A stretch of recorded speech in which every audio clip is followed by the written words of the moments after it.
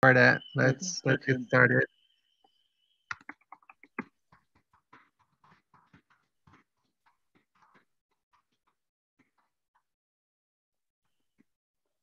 All right. Okay. Let's start. Let's start. Okay. So yeah, so I'm going to finish basically the applications of the QSA stuff for policy grading methods. And like I said, present a bit of a history. And then after this, a lot of these ideas will be applied. And I mean, this Andre Benstein, who's the last speaker today, was a student of Nahum Shimkin at the Technion. So he's a great RLer and also an optimizer. And he's going to talk about theory and applications on related themes. So I'm going to, by the way, I suffered for all of you. I suffered like you cannot believe for all of you. I suffered, this weekend was ruined because of this lecture. And it's because of the history is so wild in the control area. and I didn't believe the history. And so I was trying to validate it. And here it is. And so this is your question, Shaba. So I'm gonna answer a few things about the history of policy gradients from my point of view. And I think we'll see what Peter says. So here it is, the birth of policy gradient methods in control, a picture from a patent application in France in 1922.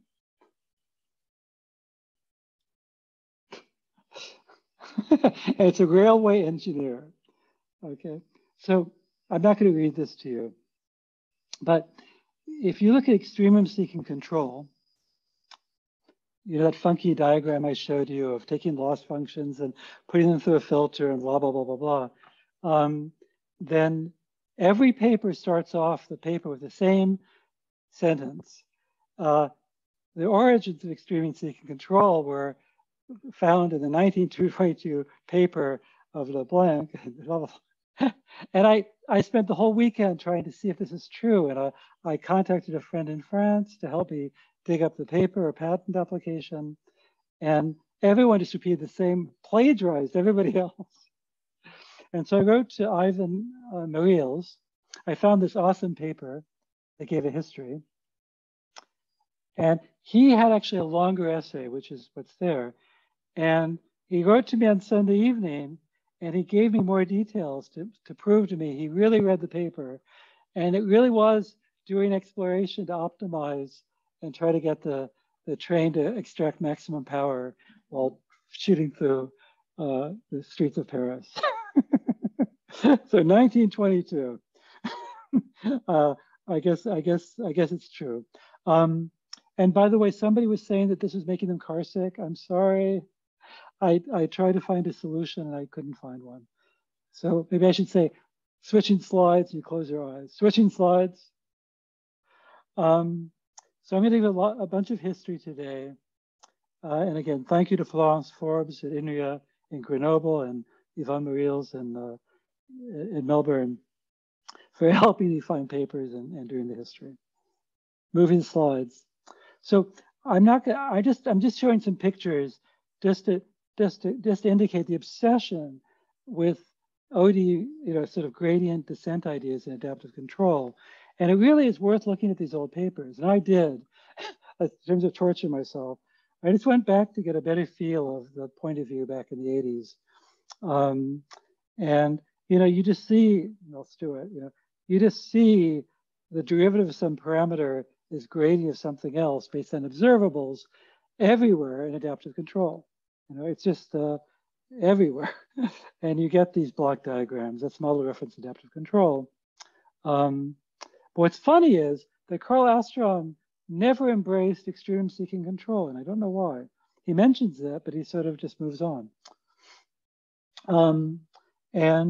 What's really funny is that in another survey where he talked about adaptive control up to 1960, okay, so he has a survey on adaptive control up to 1960. It was written in 1996. And he he brags about neural networks being promoted in the adaptive control literature way back when in the 1960s, which I think is pretty funny, especially since in 1996 neural networks were out of style. They only came back to style a little bit later. Is that true? I thought neural networks hadn't come back yet. No, I think 1990, Back. 92, it was like really big hype. I got back That's again. what I remember. So it was really hyped at the time. There's a huge hype in this. Okay, so that's why. So he was trying to reclaim territorial battle here. And then there's all this stuff on Lyapunov techniques, and it's really worth, Daniel Liebertson in Illinois' lecture notes on adaptive control, focusing on Lyapunov techniques, and Peter Kokotovich, who was at Illinois, this awesome educator, his book referenced there is a great history and techniques and stuff. So I'm just saying, and a lot of it is about, model-free methods for tuning parameters based on gradient descent and other things like that. So it's worth knowing about. Then there's policy gradient methods in RL. And I always need an image for new sections. And does anybody know what this is from?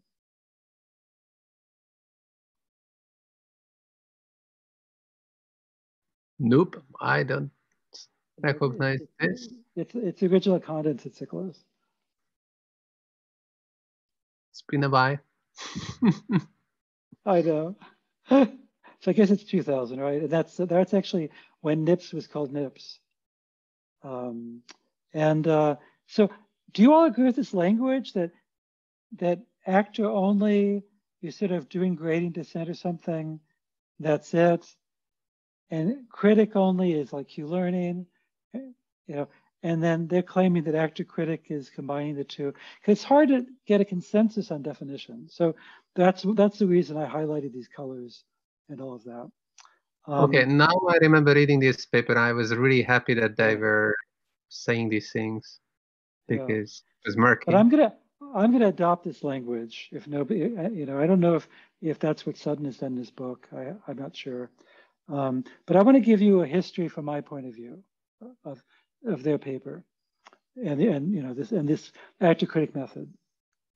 And so the origin in my mind is, and when I teach optimal stochastic control, this is what I tell the students, that it started in 1968 with a paper.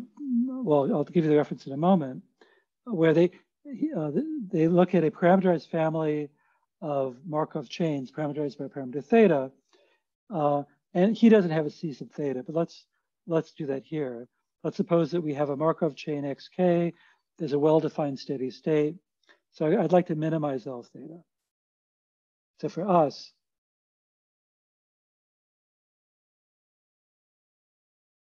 so this is going to be a parameterized family of policies, and we'd like to minimize the average cost over all possible policies. So condensate cyclist site Williams reinforces the first sort of actor only category, which would be like this. And everyone talks about Ben Recht's paper from 2018 on using like Keith Wolfowitz. Okay, so how come I don't have his name? It'll come. So Poisson's equation. So remember, I told you all this is an incurable disease. I caught this in 1990, and it will take me to my grave. Everywhere I go, it's there. So I've got a loss function, which is average cost, and there's my cost function there.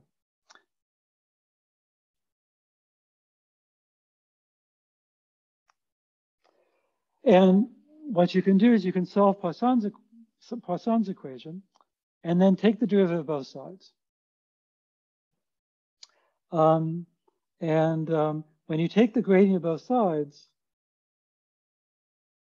when I write gradient, I mean the gradient with respect to theta, you're going to get an expression for it in terms of expectations like this.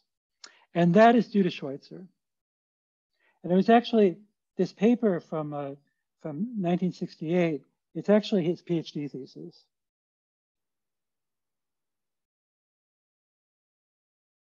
So it's a summary of his PhD thesis from MIT, which is a little bit earlier. And so he might not have written it this way, but this is what he did. So he took gradients of both sides. And then if you take expectations after taking the gradient, you get two common terms and you cancel them out because you're looking at steady state expectations. All right. And I could do the details, slide change.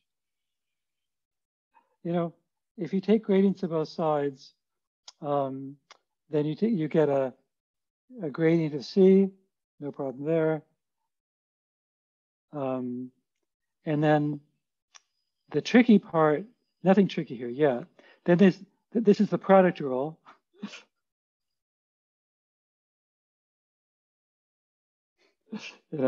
Right there. I've got a product of two things that depend on theta. That depends on theta. That depends on theta. So I've got to use the product rule. So I've got a gradient of P with respect to theta there, and a gradient of H with respect to theta there. That's where it's the product rule. And this is clear. All right. And then the trick is then to go through and fool around. And this is just a definition, right?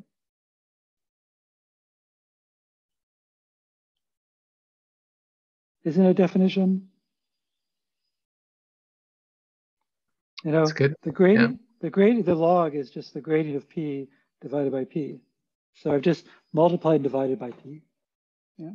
So that looks familiar, right?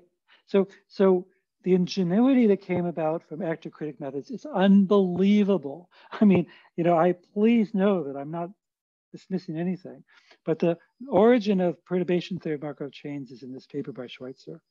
And that whole thing about score functions, is found in his paper. And then insane ingenuity came later. Yeah. All right. Okay. So in terms of actor-critic methods, so this is a review Csaba, you did this already.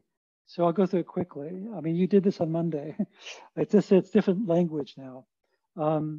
But so you follow these design principles. I would like to do gradient descent. And so I don't have it, so I do stochastic approximation, because I have a formula for the gradient. This is completely unbiased. Move the slide, close your eyes. And then, and then this beautiful fact is that you can go through and replace this awful looking mess by the Q function times this score function, and it's just a little bit of algebra. It's nothing. It's just from the definition of C theta. It's because, what is C theta? I mean, C theta of X is a summation over U of C of XU times, in my notation, the probability of choosing U given X. So that's how you get that. And the same with P theta. And P theta is similar. Right? So, it just is insanely beautiful. And then you get a new SA algorithm. Move the slide. Where now I can put in my Q function times the score function and go. But of course, just like QAnon, where is Q? Who is Q? I should not make that joke, I know. But so then this insanely beautiful result, just absolutely insanely beautiful result from the condensate paper that we only need this result to be true. Let's see, do I have it here? No. This is, TD1, as I described it, saves the day.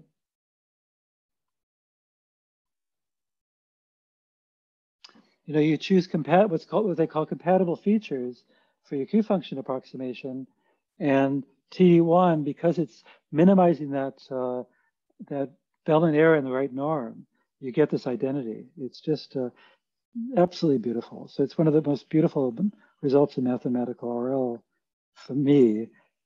Again, it's a lot I don't know. So Csaba, I know there's a lot I don't know. Okay, so there's history. All right. Okay, questions? Ridicule? No.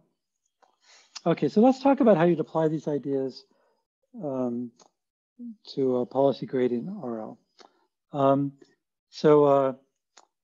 This was done for you, Achaba. Do you recognize that number? Recognize what? Oh, yeah, the number. Yeah. Yeah, do you recognize it? Mount Tempo? Oh, it's the tallest mountain in Alberta. So yeah. Yeah. So the mountain car. We've already seen the mountain car problem. You know, we have Rich Sutton who wants to drive to the highest peak in Alberta. I don't know if that's possible, but he doesn't have a lot of power, so he stalls. And what he does is he puts it in reverse, goes full speed, shoots back, and then goes full speed forward and back and forward, and eventually makes it to the top. You know, and you don't want to keep going reverse forever because you'll shoot over this hill and end up in British Columbia. Yeah. All right. So here's a particular policy which I'll explain in a moment.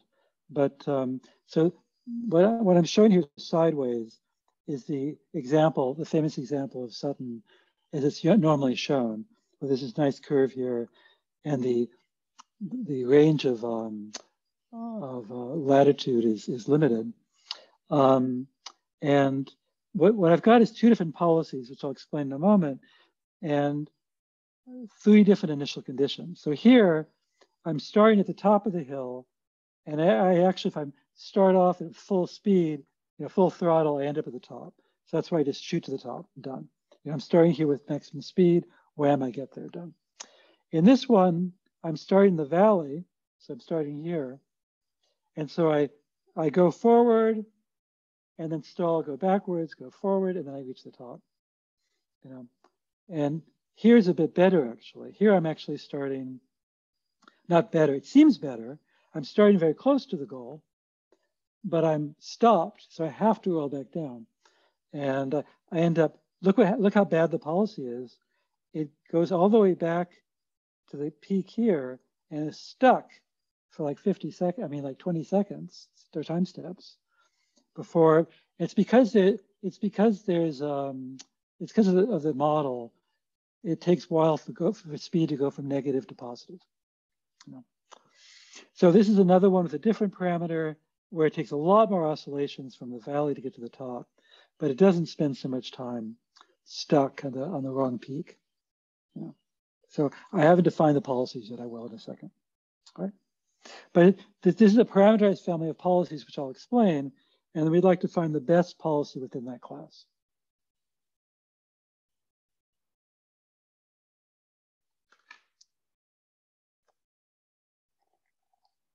Is the setup clear?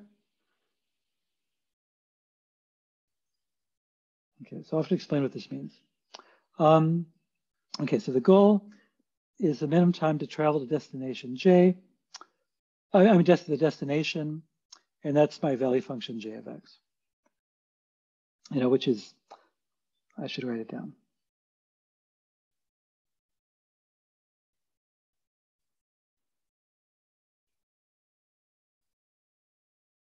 So the cost function is just one, and oh no, let's make it infinity. Why not?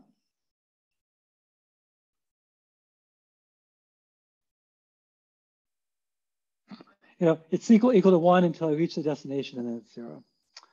All right, and then what I'm going to do is I'm going to protect myself a little bit. So I'm going to look at the average cost. So basically, where I choose initial conditions, so I'm basically going to randomly select.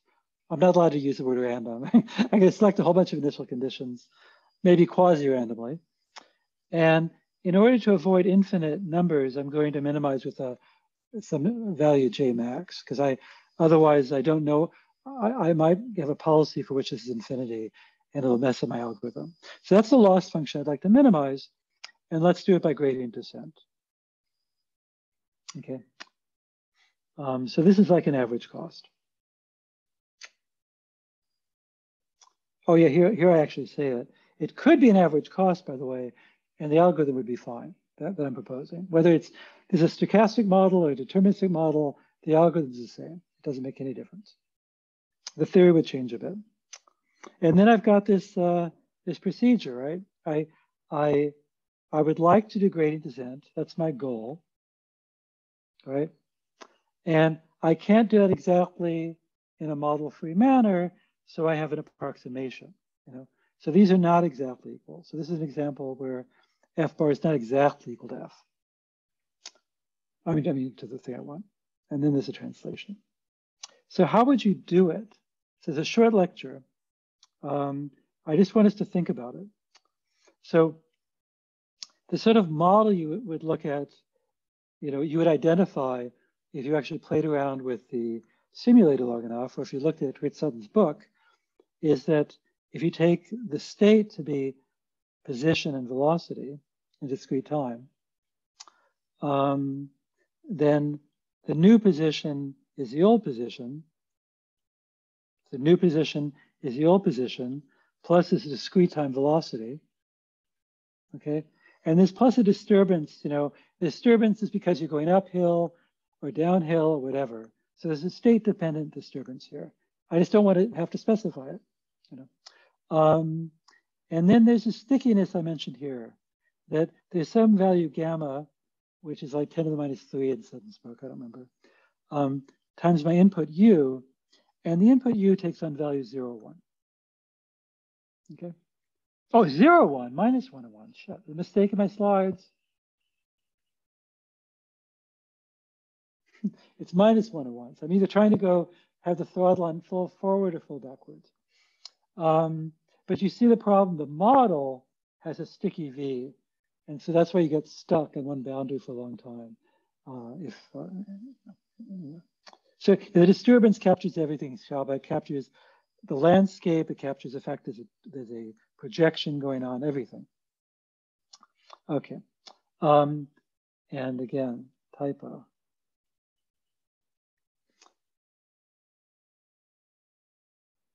So here's the policy I'm talking about. I have a parameterized family of policies for which I have a parameter theta. And what I do is I construct a prediction. Let me write this down. I didn't have to do this. I was just messing around. I construct a prediction of my next state value. Why not? You know, we have a prediction. Let's use it. We didn't have to. And if it's less than a parameter theta, it means I'm far from my goal. And what the hell? I'm going to hit the gas and head towards my goal any way I can. This is not informed by what the optimal policy looks like. It's not like this at all. The optimal policy has different structure. Well, if I'm not panicking, I go with the flow. Whatever direction I'm going, I push to go even faster in that direction. All right. So this is just from some, it's something to play with. Okay. And I was hoping to give a two-dimensional example, but blame it on NIPS or NURBS. Okay. So we want to find the best theta. So how would we use this QSA theory to accomplish that goal? Well, you've got to use batch methods. It's the only way that I know of. Okay, so if somebody else has a different idea, tell me. But to me, the clearest way to apply this is using batch techniques. Okay, all right. So that's what this is, right? So this is actually the performance of this policy, the way it's behaving for these two different guys. So you see here, I have one example where theta equals minus 0.8, which is way down over here. And I have another one with theta equals minus 0.2, which is over here. So this one is panicking all the time. I mean, every time it's over here, it's giving up and just hitting the gas. Well, this one doesn't panic very much at all. It's only when it's quite close to the left side, closer to British Columbia. Okay. It turns out this is the optimal done by brute force calculation. for the setup that I looked at. Okay, even though it's in this example, it's worse. There's one for these 3 initial conditions. This policy does this better than this policy for 1 initial condition.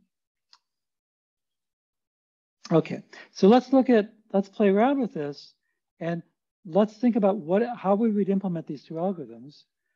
And I can't remember. Yeah. Oh, good. And so maybe I should stop. Somebody tell me what they would do.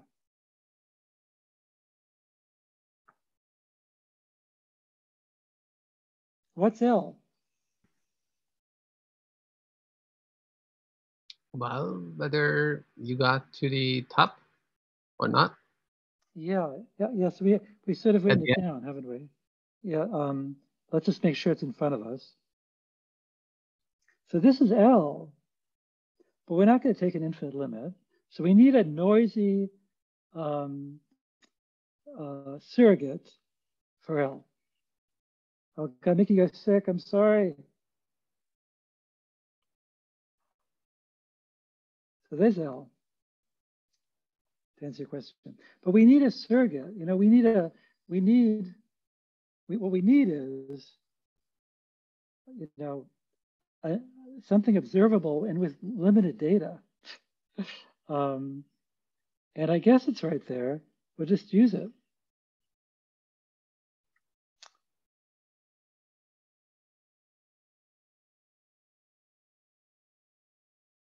So we can't use this L.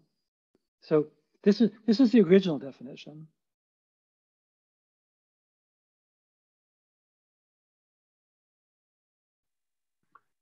By the way, yeah.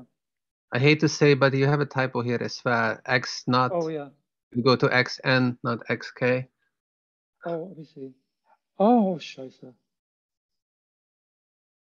Thank you. Yeah. Yeah. So these are supposed to be sampled initial conditions.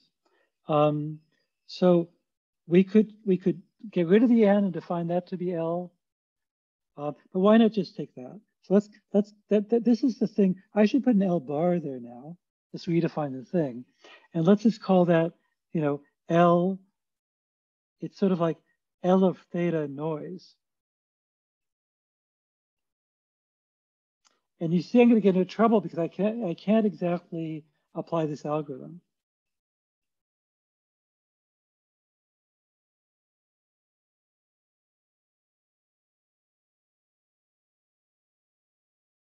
So I chose this example in part. So if I first initial condition to be pristine, it would just be exactly QSA as I defined it. But I don't want to. I want to be able to look at the average cost, over a big range of initial conditions. Right. So we need a slide extension. Close your eyes, everybody. So the slide extension is this. What we do is for each n, we perform an experiment. For each n, we choose an initial condition, and we choose a parameter. So basically an experiment at time n.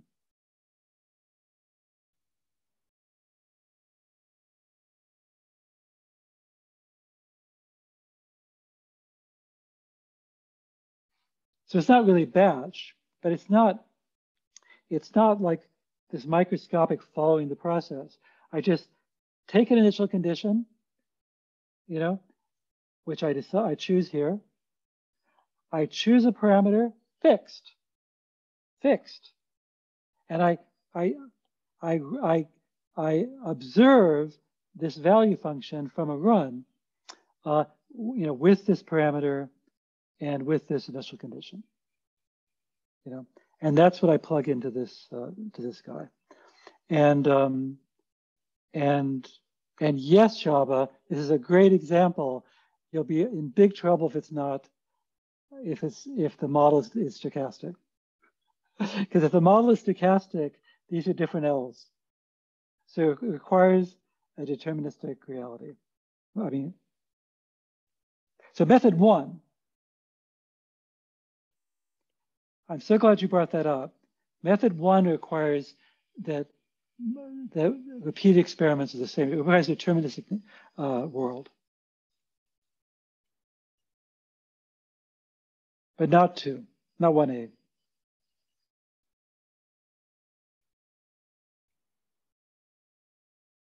Because of the fact that I put in this, here, I identify my L with this parameter and then this parameter. So these guys, everything will cancel out nicely. The L's have to be the same, yeah. So anyway, so in the experiments, it was a deterministic world. But let's first look at so this one doesn't. So this is perfectly valid in the stochastic world. There's a Lipschitz issue, but this is the one that I tried out. And it was magic, like I said. As I said before, typical trajectories don't seem to take a long time to converge to the exact value, but they get in, basically where it's minimized very, very quickly. I mean, just like that. And if you, instead of sine waves, if you put an IAD uniform, it just doesn't, it takes forever. It's almost worthless. So that's one way you can apply these things is in this case, it's sort of a batch. I mean, in this case, it's so natural to use a batch method. You do a run, you do a run because it's an ultimate goal. But in general, I would try a batch method as well, maybe, just look at, or in finite horizon problems, it's completely natural. Okay, so that's that. I don't know when we started, but I wanted this to be a bit lighter. But comparison of the two QSA algorithms. So this is the one that's not Lipschitz, and this is the one that is. I found I had to double the gain, which I don't really understand why. Considering these two guys have almost identical ODEs, I was surprised that the behavior was as different as it was. But I guess it has to do with the fact that my theory depends on the Lipschitz continuity. But here, it's just it gives you the same answer every time. I'm doing 1,000 independent runs from different initial conditions for theta, and this is way more reliable when you can use it. Okay. So in conclusion, I presented a beautiful, hopefully, marriage of probability theory, control, and reinforcement learning. And it's funny for me to emphasize that, considering the entire last 2 hours have been trying to eliminate this and replace it with sine waves. But anyway, that's the message. I still think that probability theory is insanely valuable, and every step of analysis was inspired by the probabilistic analysis for stochastic approximation. And every bit of the theory that you could find in those lecture notes either adapts or steals theory outright from stochastic approximation. And it's easy because this is covariance matrix, which is 0. That's what makes things so simple compared to the analysis in the stochastic case. You'll see it's way, way easier. Close your eyes.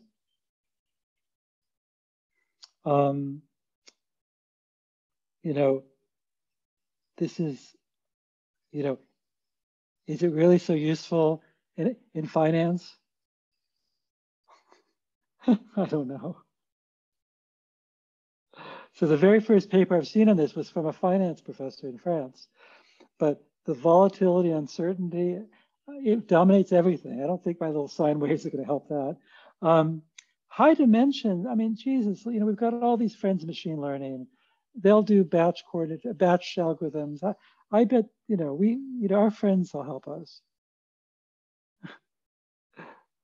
I definitely am not promoting a million-dimensional vector of sine waves, which is what you'd need. No. And I think it'd be fun to combine all this stuff with other modes of acceleration. Again, the friends here, meaning the ML community. So there's lots of collaboration there that I think will be cool. Yeah, and And then I'd love to apply this to some cool applications. The best, most obvious application on Earth is wind farms. There's no way you have a model. There's no way you can take a gradient. You can just collect the energy that's being delivered by this wind farm and then adjust the pitch of the orientation of the turbines and try to make them oscillate and excite them in order to optimize. It would be a blast. So I'm begging you, NREL.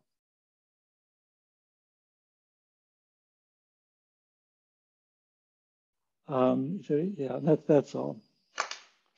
So that's all for me. Yay! I'm sorry you can't join me. It's Oh, yeah, that's a pity. I know. I'll wait till after Andre's lecture. Yeah, I'm going to say that. Save that for after the lecture. Yeah, people uploading on chat as well. Yeah. Yeah, I wanted to ask you, like, reinforcement learning is just a complicated optimization problem from this perspective, right? But yeah, Well, all this these last one. Right. Yeah, only this last one. Yeah. This is not how to define RL. It's just one approach. So, Sure. yeah. Yeah. Sorry. I didn't mean that. Yeah, I just make But sure everybody knows that there's one approach. yeah, mainly I'm just reflecting on that. If you want to understand this quasi stochastic quasi Monte Carlo approach, it would be more natural to, just start with, I guess the previous part of the lecture was like that you just want to solve a pure optimization problem or a pure online learning problem, and try to understand what the advantages of the quasi Monte Carlo approach could be there. Yeah, it's really hard, isn't it? Yeah. What's that? If you can only make like in online learning, like you have a sequence of loss functions, you're trying to minimize regret, let's say, and the losses are convex, maybe they live on something simple as 0-1 interval, but you can only make one measurement. Yeah. Then one approach is to randomize. But maybe randomization, you made me think that maybe it's not so essential. So we tend to think that, okay, you should randomize to gain a little bit more information about, the function. Randomization and makes a lot of things, estimating quantities of interest, much easier. But have you thought about whether with this 1 point measurements in the online setting, the quasi-random approach would also be a viable approach? Well, yeah. I mean, the thing is that I can give you results for this if you allow me to project. The whole problem is stability. I don't think this is stable. So you can project a bounded interval. Yeah. So the theory for this is crisp if you allow me to project onto a compact set, or mess with it. Just sort of, L starts out quite, strongly convex, say, and then make it look more linear for large theta, and then everything's okay. So you need to have a prior on where theta is, and then you can run this thing for sure, and the theory will go through. And then you'll get you'll get this faster rate of convergence if you design the algorithm properly. Yeah. And now I suddenly don't like 1 over n anymore.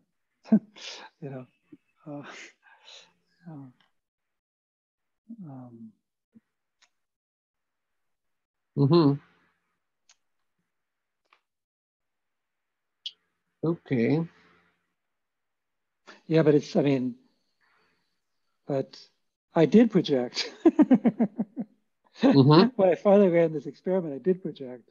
And you can see here, I mean, look how crazy Kiva-Wolf, I mean, not Kiva-Wolfowitz, the stochastic dynamics are compared to the, I mean, look at this. It's every trajectory wants to go to a different value.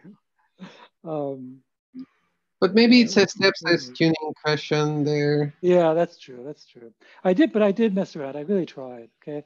I really was being fair here. I used constant step size. I used 1/square root of n. I used, I mean, 1/n to the 3 halves, things like that.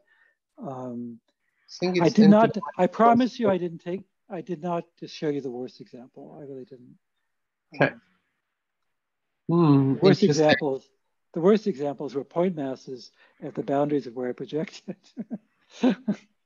um, So someone asking, I'm not sure if I understood, the 1A algorithm was for the case of stochastic, and yet you don't think it is stable.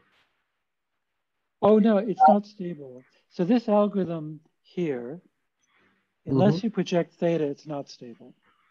Um, and I mean, here the domain of theta is naturally bounded, so it doesn't really apply. Um, so, but um, I guess yeah, whoever yeah, asked this question is yeah. meaning that this is Kiefer-Wolfowitz Well, it's not really. In fact, I had a mistake in conversion. my slide at first. In the lecture notes, I accidentally write KW here. This is a sloppy error because this is Kiefer-Wolfowitz with IED noise. So this, I'm calling it, I didn't have a name for it. So it's just the second algorithm, 1A, Is the but single using, point SPSA or yeah? say it again? Is there a name for this? The single point SPSA, Oh, like 1 point measurement SPSA, simultaneous perturbation stochastic approximation by okay. Spall. Well, Um, yeah, Spall 2000 or something. Yeah. Yeah. yeah. He's the first restaurant reference in the control side that made reference to Kiefer-Wolfowitz that I could find. I should have referenced him actually. Um, Uh-huh. yeah, but hold on a So second. I kind of misspoke, everybody.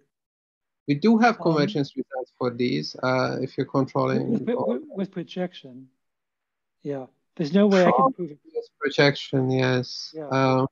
But here, like Uh, what we see on these trajectories is nothing like convergence. well, You're here's the similar. thing, everybody. I can tell you what the problem is. So, where's so notice that this blue curve here. Sorry, it's hard to read. This blue curve here is my objective function. You know, Yeah. that's j of theta. Okay. Yeah, or L of theta, whatever, by real L of theta. And you notice it's quite steep and then quite shallow. Okay. Mm-hmm. And in order to get good behavior, because of that steepness, I need a small gain. Mm-hmm. And so if I, and what happens is if I don't take this to be small enough, I get insane chattering. It just goes wham, wham, wham, wham, wham, wham, wham, wham, wham. It just, Mm-hmm. you get this behavior here persists for the entire run. Mm-hmm. And it's because of the steepness and then flat, so it's numerically badly behaved because of that. And so this thing ends up, avoiding the steep regions, and so it doesn't get blasted out. Every time you hear, you just get this chattering that's crazy. That's how you get these big outliers. Um, yeah, and even I guess that's steep. It just bounces around. But so I had to make, in order to not have a thing, something that's just chattering for the whole run, I reduced the gain on both. So they both have the same step size. So that I got something at least reasonable on the right side. It'll converge. You let it run long enough, it will converge. But this is, I can prove 1/n, and this is 1 over, well, not 1/n, log n over n. Yeah. If you, at best. Mm-hmm. Mm-hmm. Yeah. Actually, I didn't use a 1/n step size. I used 1/n to the 9/10 or something. I don't know. I'll put that in. Mm-hmm. Yeah. Mm-hmm. Okay, we do have another question, and just a quick clarification question. By projection, do you mean projection onto a smaller space? What do you Yeah, mean by? I just mean that that I said I then after both of these, I I how do I say this?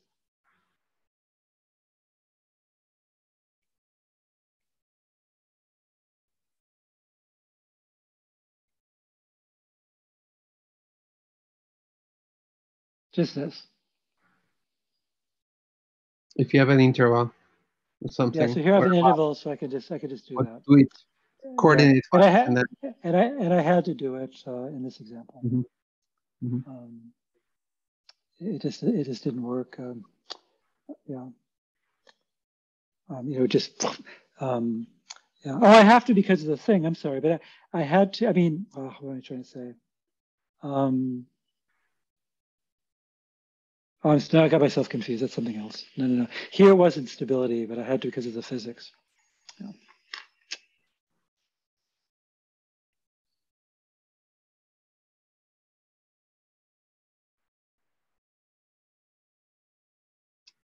Okay, I do have a very high level question. Yeah. I guess maybe it's just way too high level. So I'm trying to think about okay, this talk is supposed to be, like control perspective brought into RL. Yeah. And you were talking about some aspects of control theory Oh, that are yeah. impacting RL and have been impacting RL. Yeah.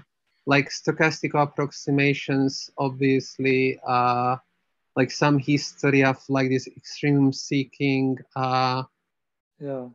But most of control theory is not like this. No. So 90% of control theory is about linear systems and transfer functions. Mm-hmm. Um, and then they're just like in every field, there are cults. So there are people working consensus or mean field games. Which is a great thing about academia. I think that this people form a little clan and they feed off each other and come up with ideas.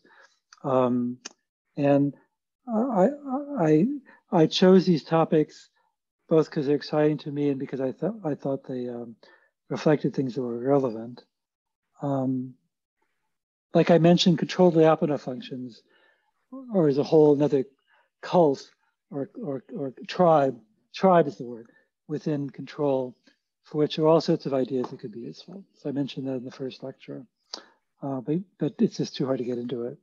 And they would use these same techniques. They would use like gradient descent techniques, like we talked about. Yeah, so I guess my very high level question would be, can you think off the top of your head about other areas, ideas that are overlooked by people working on RL that we should bring in, we should pay more attention to? Yeah.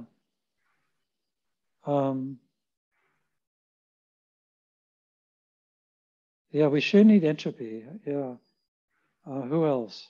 I've mentioned two. ML is a no-brainer. We have to seduce them into this, and also some numerical analyst types, and the quasi Monte Carlo crowd. But no, I can't think. I mean, it's true. You're right. It's too hard. I can't think of an answer right now. It'll come to me. I'll have to sleep on it. But it's a good question. Yeah, What are the tribes? And if you, yeah, I think it's an open-ended question. Rene is asking, is it possible to use Pontryagin principle in RL like it is done in stochastic control? Can we recover some of leaning this way? Well, oh God, thanks for that question. So, oh man, oh, that's awesome. So, oh wow. So, We need to do it. So it's like I haven't seen a paper where it's done. You see, oh yeah, but let me step back for a second. I'll answer the question. But so from practitioners' point of view, like 99% of what's done in practice, like in all sorts of things, chemical engineering, process control, I don't know, all sorts of people get paid a lot of money. They're not exciting applications. They use what's called MPC, receding horizon control. They solve a fine horizon optical control problem, and they throw away everything but the first action, and they repeat the optimization problem. And the solution to those fine horizon optimal control problems are based on the HJB equations if it's continuous time. And we can do what we've been doing now and take time as a variable and just use Q learning or whatever. But yes, so Prashant and I have been talking about this for 10 years, and he'll kill me for saying this, but of trying to sort of reinvent RL by really looking more carefully at the minimum principle, which is about just directly solving the state and co-state equations and coming up with algorithms based on that. And I'm sorry, Prashant. Yeah, but that's something. So Prashant, it's been 10 years. Well, we've been wanting Maybe to sort of time to do it. Yeah, this is a good time to do it. So Renee, if you want to collaborate on that, please, I would love to just sort of come up with a whole new framework based on all the beautiful concepts of minimum principle. It's an amazing machine because, so Grit Sutton picked out the similarity between the Q function and the Hamiltonian, and we expanded on it in the 2009 paper. But that's not it. That's not the minimum principle. I could say more if you want me to.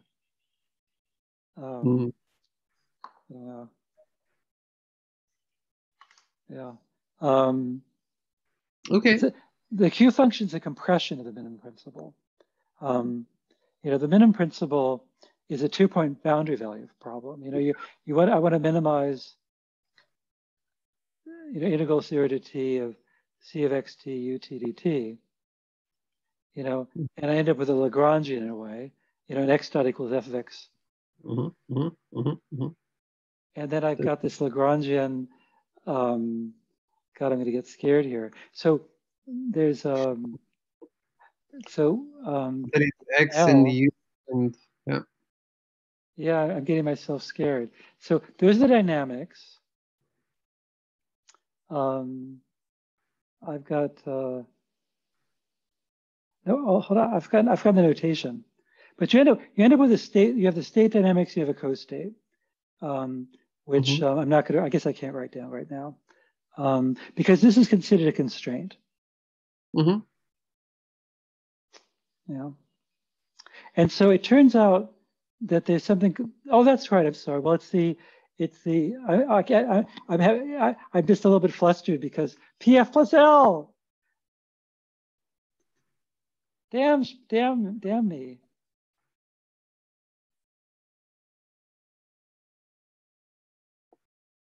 Everybody just wait a second, okay?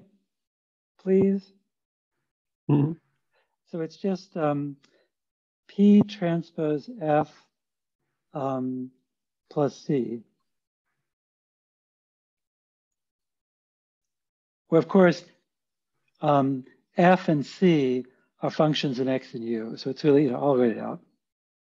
No, that's fine. I think we got it. Yeah, I've got it. I just realized that some people don't know what I'm talking about. What's a variable? What's not? Okay. Okay. So we know that x dot is equal to the gradient of h at xpu. Everybody can see that, right? Because it's linear in P. And we know that x dot equals f. And then is it the negative? And that's partial P, gradient P. And P dot equals minus gradient x. So that's the minimum principle. And there's an amazing fact that P turns out to be, when you find it, it's like a P star of T, it's equal to the gradient of the value function evaluated at xt star, which also depends on T if it's finite horizon. All right. So, so in continuous time, it's not so clear, but when you, after this plugin is when you see the Q function connection. You know, this leads to a connection to the Q function. Sure. That's not what I'm talking about, not what Renee's talking about, I think. This whole beautiful theory should be a beautiful oyster to crack and create new RL algorithms. So it'd be really practical. By the way, love to figure this out. Is there an equivalent of this for the stochastic case? Stochastic dynamics? Yeah. I guess if you test these, you can probably. There is. It is messy. It's true. You know, people are still writing papers on this, on stochastic minimum principle and stuff. Yeah. Yeah. It's not as elegant. But the thing is, oh man, I wish I had time. If you look at maybe it's not there. So many problems, even if they're stochastic, you can pretend they're deterministic and get a really good solution.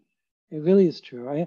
If we had time, I'd explain why that's true. It's very often you can bound the error. So what is it? Oh, okay. You know, you just run an algorithm pretending it's deterministic, and you can see what it converged to, and it's really pretty close to what you cared about. And I can give you a formula for the gap in say discounted cost optimal control. Yeah. And if there's huge volatility, you're screwed.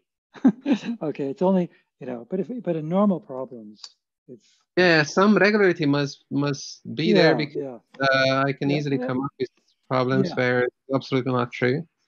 Yep, absolutely. You need, and I have to go back, but it's amazing how robust it is. It's all about volatility, not about smoothness. Yeah, I think it's in. Yeah, it would be interesting to see this. I've got it written up. I think it might be in this lecture notes.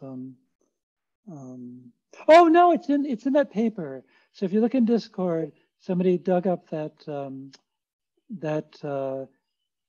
my lecture 2 is based on an archive paper. There's a whole section devoted to when can we ignore volatility. Okay. Yeah. And it's simple, but it's just you know, it's a kind of justification that control people have in mind all the time when they do design pretending that the world is deterministic when they know it's not. Okay. Yeah. I think our time's up. Is it? Wait, like what was the? So the next talk is 4:30. We must be out over time. No, that's. I mean, it's okay. I just don't want to bite into the time of the next talk, but I think we are fine because the next is going to start at 4:30. That's fine. So we do have a bunch of questions in the Q&A. Okay, cool. So Ahmad's asking, in outline of feedback system scenario book, you, Sean, mentioned fluid models and Qs in chapter 8. Can you quickly explain the connection between RL and these concepts? Oh, wait, which one's the fluid chapter models? 8 of your new feedback system scenario book. Oh, yeah. So, that's so funny. So, so so Sean's tutorial in 2010 would have been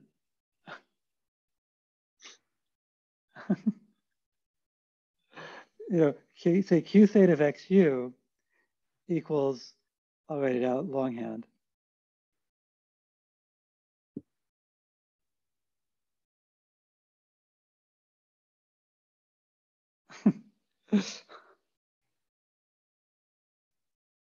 What is it? How to choose? How to choose the features? Okay, yeah. Okay. Yeah. Because I'm sorry, I'm slow. I didn't believe in neural networks. I had no idea, you know, or how about 2009? Because by 2010, I think I knew. No, I didn't. No, I'm not going to pretend I was ignorant in 2010 as well. I had no idea what would happen with neural networks. I was in a cave.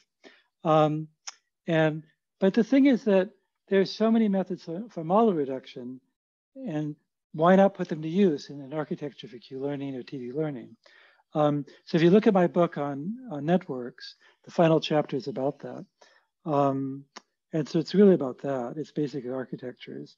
So that's one way you can use model knowledge in order to get an architecture, is that you know the value function's convex, piecewise convex, piecewise quadratic, blah, blah, blah. And you dump that into your architecture. And for queuing networks in particular, there are mean field models, or there are ODE models of queuing networks where there's so much structure for the value function, it's insane. And so it's crazy not to use that structure. You know, the value function is smooth, it's piecewise quadratic, all sorts of structure. So that's what that section, the chapter of the book is about. And I have a book chapter I wrote. Yeah, in fact, see book chapter 2010. There's a whole book chapter on that topic. Yeah. Okay, so what's the title of the tutorial? Just Feature selection. It's feature selection for neural dynamic programming. That was supposed to be a joke. I always liked that title, even though it didn't catch on. Mm-hmm. I just thought it was cute. And also it was, you know, I just feel like, well, never mind. My first love in RL was the stuff coming out of MIT, you know, Johnson Siklis and Ben Van Roy and Conda. Just, you know, that was my starting point. So, yeah. For many of us. So Roshan has another high-level question. RL encompasses the trajectory planning part of control rather than just stabilization. Do you think control theory has useful ideas to approach this problem? Well, that was my first talk, right? In RL, there seems to be a lot of interest in exploration to solve this. Wait, which thing? So what's this? I guess like the trajectory planning part of like the high level planning, like conceptualizing like the whole thing together, like you have the task objective and like how to down and that's what you think about, like in ride sharing, sort of, I mean, sort of macro problems where there's so much complexity and all that, and exploration is so huge, you know. Absolutely, that's a big part. And you see, that's what I have not talked about, you know, and it's not because I don't think it's important. It's just too hard to fit in. But I guess control, control people when they approach a problem like this. What's the thinking? What are the tools that they're thinking about? Oh, for the trajectory planning problem? It's basically, I mean, it's all model based. So they have forecasts of traffic. Say the problem of driving across the city, they assume forecasts of traffic with some bounds on the uncertainty in those forecasts. You know, and they will build up a state model with those features, you know, in their optimal control problem. And so the only time you'll see exploration is when people do adaptive control. And then you get the same issues, persistent excitation, insufficient exploration, and all of that.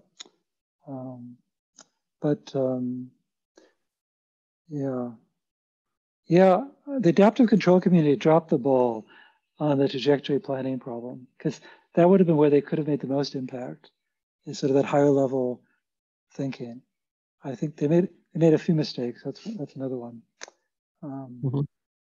But I think it wasn't as well understood. It was sort of glossed over in education.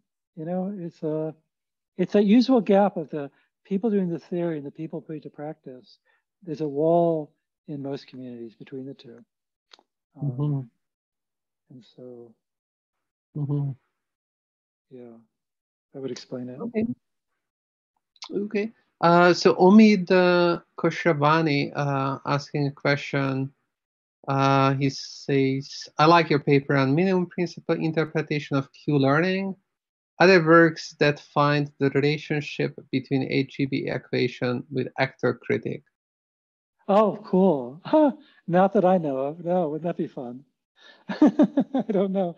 I mean, duality's right there, so it must be sitting there. Maybe somebody else in the audience knows. We'll see. In the Yeah. meanwhile, yeah, like maybe someone's going to write something. Yeah. I don't know much about this. Yeah.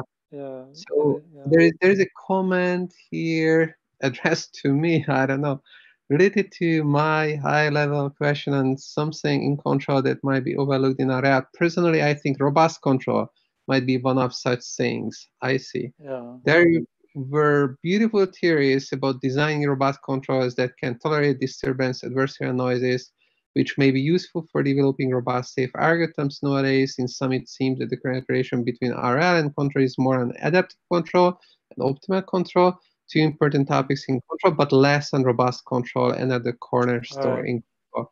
Although we should mention Beck's group has been really active, like others too, on bringing ideas from robust control to RL. It's not completely overlooked, but also in RL, just off the top of my head, robust MDPs is a separate thing. Yeah. So do you agree with this, Sean? That maybe well, in terms of people that should be brought in, they're already in. The people doing game theory are already running to RL, like Tim Ebershar is one. And so robust control, the nonlinear part of robust control is all sort of game theory, where you have disturbances that are adversaries, and you're trying to control for the worst adversary. And Tamir Bashar has a million books on this as a big discipline, so there could be ideas there in the game theory and robust control literature would be useful. But for me, the most elegant parts of robust control were all for linear systems. Just quite amazing theory there. So Omid was just noting about the previous comment that, okay, there is this PD-OD correspondence going on, so that's why he thinks, I think, that HGB and Q-learning duality somehow will happen. Sure, in a way, yeah. Yeah. All right, I think that we should let people take a break. It's a wonder that so many stayed. So thanks everyone. Thanks Sean. Big thanks. I think what a pleasure, man. Yeah. It was wonderful. I enjoyed it very much. Learned much. And looking forward to the next talk by Andre. Thanks. Okay. Thank you. We should drink that thing once we get that's together. Right. I still have to wait, don't I? Yeah. One day. Well, you don't have to use that bottle, but wow, it's a good prop. Yeah.